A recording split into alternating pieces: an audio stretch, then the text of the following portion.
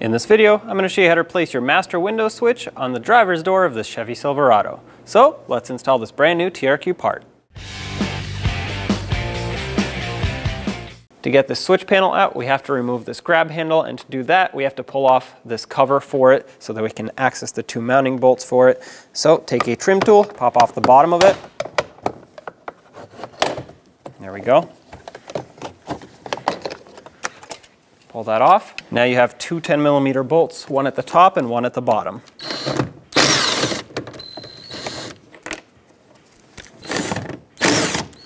With those off, you can pull this grab handle out of the way. Now pry up on this switch panel. With it popped off of here, we can get to our switch. Grab onto the connectors where they have their locking tabs and unplug them. This one you can easily see if you flip it up the other way around. All right, and now put pressure upwards on the window switch and pry these tabs out. This should release the window switch for you.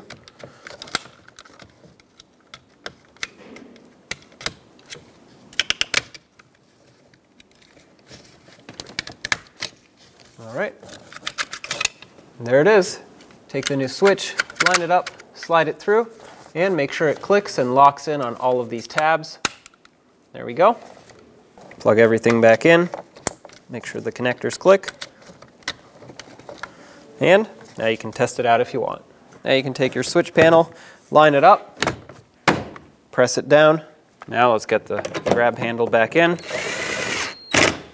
snug up these two bolts, and put this cover back on.